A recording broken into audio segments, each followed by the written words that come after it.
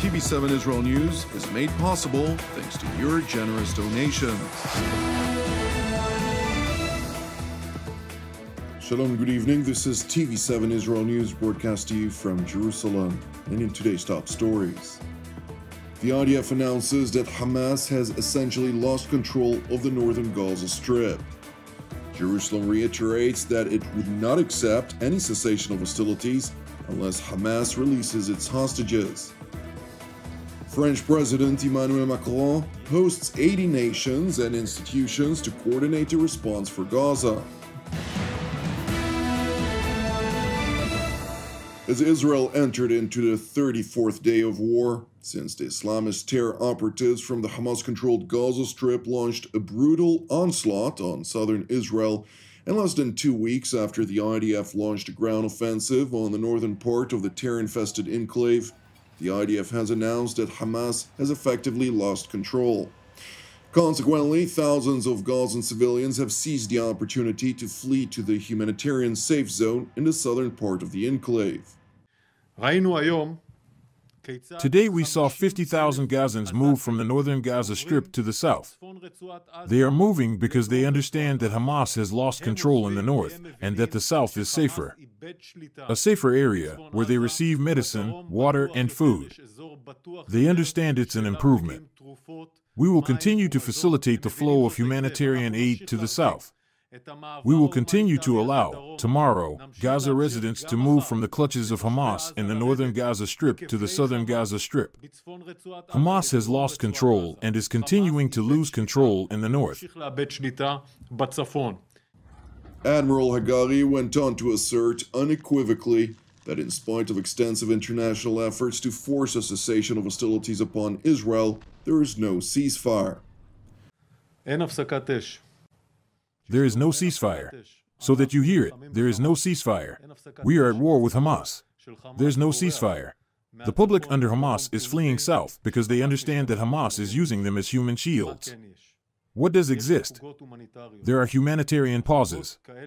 These pauses, humanitarian, for specific times, afford the population the chance to organize and move south for its security. And we want the population to move south to a place more secure and remain in a place more secure in the south. We are not at war with the population of Gaza. We are at war with Hamas, who is holding our people hostage, who committed the murderous attack of October 7th. That's what we're at war with. And that's where we have to distinguish between the population of Gaza that knows that Hamas has abandoned it, who we are allowing to reach a more secure area, and we are providing in those areas medicine, water, food, with the assistance of Egypt and the United States. It is important to highlight that the IDF has seized control of extensive parts of the northern Gaza Strip, where the extent of war crimes in relation to Hamas's deliberate use of civilians within its terror infrastructure was displayed for the world to see, including weapons manufacturing sites that were deliberately situated adjacent to bedrooms of children, among other heinous crimes. Gaza is the biggest terror base ever built by mankind. This whole city is one big terror base. Underground kilometers of tunnels that connect to hospitals and schools connect to each other. They include communication rooms, ammunition storages, places to sleep, and all of it in order to act as a basis of terror from which they can hurt the citizens of Israel and IDF soldiers. It is important to note that 3 armored divisions are making concrete strides forward on the Hamas stronghold in Gaza City, where the Islamist group's leadership is hiding underground in a location underneath the Shifa hospital. And while Jerusalem's directives to eliminate Hamas's murderous leadership remains in effect, the ISA is closely monitoring their every movement, since Hamas is utilizing all humanitarian ploys to its advantage, as can be heard in the following recording.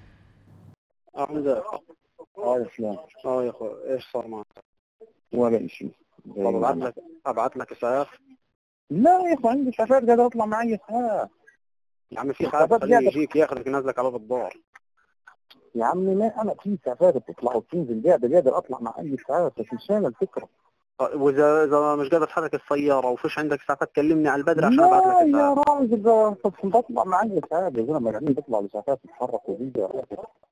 While the IDF is chiefly focused on Israel's southern battlefront, it is also operating extensively throughout Judea, Samaria, and the Jordan Valley, as well as the northern front vis-a-vis the Lebanese-Iranian proxy Hezbollah.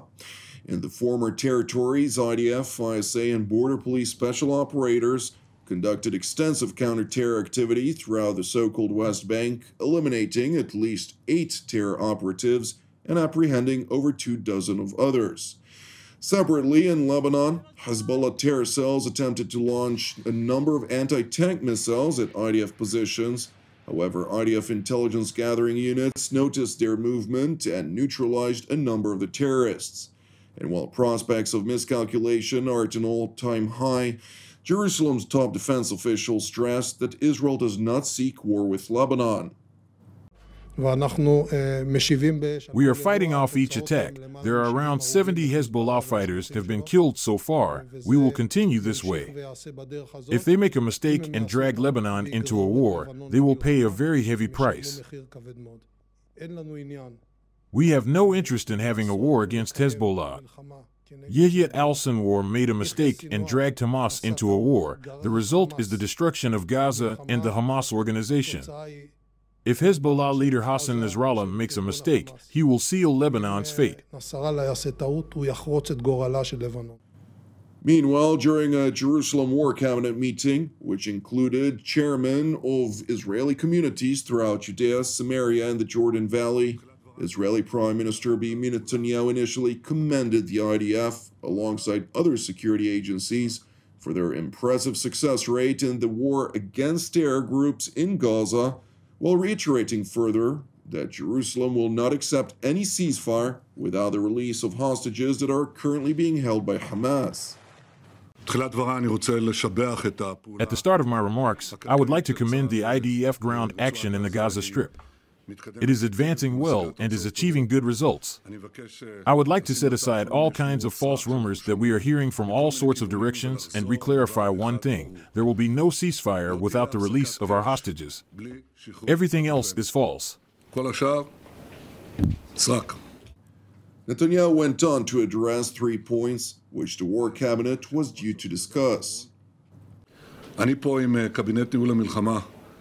I am here with the War Cabinet, the council heads from Judea and Samaria, and, of course, with IDF Central Command. We have come here to accomplish 3 goals. The first goal is to step up counterterrorism, which is being done aggressively. I would like to commend the IDF, the ISA, and Israel Police for their very impressive action in this field. The second objective is to prevent escalation in Judea and Samaria from becoming a second front. Of course, this requires preparing for large-scale attacks both in Judea and Samaria, and also from Judea and Samaria.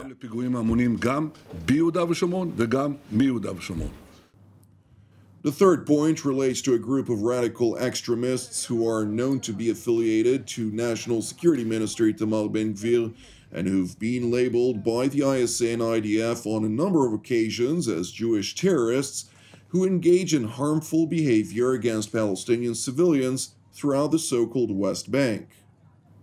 There are 500,000 loyal, law-abiding residents in Judea and Samaria who do dedicated work. Now, many of them are either career IDF officers or reservists on the front line in Gaza.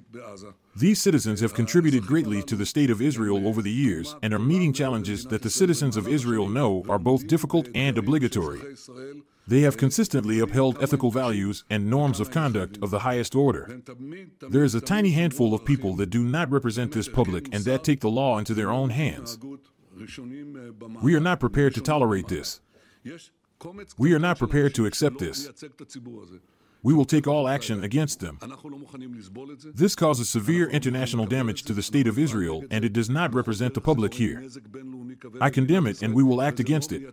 And I know that I represent all of the people sitting here, the heads of the communities in Judea and Samaria, and the residents of Judea and Samaria. Meanwhile, international efforts to realize a tactical pause are ratcheting up. France hosted 80 separate countries and major institutions for a conference focused on a humanitarian response to the situation in the Hamas-controlled Gaza Strip. And while French President Emanuel Macron said that Paris coordinates its every move with Jerusalem, Israel, in contrast to the Palestinian Authority, was not invited to participate at the conference. Aujourd'hui, la situation est grave et se dégrade chaque jour davantage. Today, the situation is grave and is getting worse each day. In the short term, we should work on protecting civilians, and to do so, we need a humanitarian pause very quickly, and we have to strive for a ceasefire. This should become a possibility. We share values and have common commitments that bring us here today, and in line with Israeli and Palestinian authorities, we worry about the humanitarian situation in Gaza. Civilians must be protected. That's absolutely indispensable. This is non-negotiable. This is an immediate necessity. And in the long term, that is also even a condition for us to effectively fight against terrorists. When they attacked Israel, Hamas took the responsibility to expose Palestinians to terrible consequences. Today, it's the civilians of Gaza who are suffering. Nearly 1.5 million people are displaced, thousands have died or have been injured. And now the sorrow of Palestinians adds to the sorrow of Israelis, and we cannot come to terms with it, because every life is valuable and because, for us who promote universal humanist values, there is no double standard.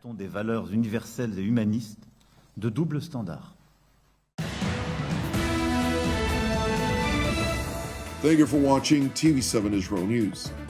I'd like to encourage you, pray for the peace of Jerusalem and salvation of Israel. Moreover, I'd like to once again thank all of you who stand by TV7 Israel by supporting us with both donations and prayer. Since TV7 Israel is 100% donation-based, without your support, we won't be able to produce any of our daily updates. Therefore, I would like to reiterate our accumulating needs and encourage you, if you're blessed by our productions and are able, please consider making a donation. You can do so by visiting our website at www.tv7israelnews.com. I'm Jonathan Hassan, wishing you an Erev Mevorach, and God willing, we'll see you again on our upcoming TV7 Israel updates. Until then, Shalom from Jerusalem.